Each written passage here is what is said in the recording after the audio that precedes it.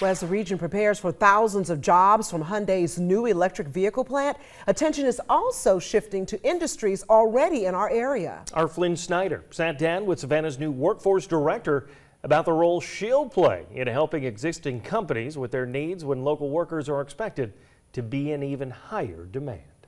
It's a labor demand that economic officials have described as a grenade. More than 8,000 jobs expected to come with Hyundai's new Metaplant in Bryan County. To help prepare the area's manufacturing workers, the Savannah Joint Development Authority recently hired Maria Whitfield. She brings years of recruitment expertise and says she knows firsthand from previous work experience what it's like to prepare for a large employer like Hyundai. I just 6 months ago was trying to brace for how we could start preparing for Hyundai.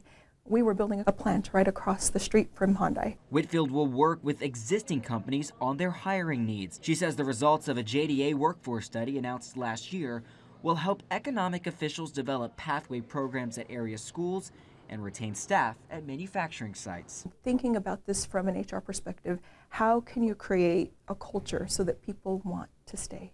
I think that's key here. Savannah Economic Development Authority President Tripp Tollison says the role is crucial amid an already competitive labor market. We got to make sure our existing folks are happy. That's a very tough lift right now. Even without Hyundai, it's tough. I mean, the COVID, the market has changed so much in the last 2 years, but we're aware of that and we want to be responsible. Right now, Tollison says the goal is to hire people that live within 60 miles of the Hyundai site. But recruitment will also extend beyond the coastal empire. We know that we don't have, 8,000 people just kind of standing around within 60 miles of site.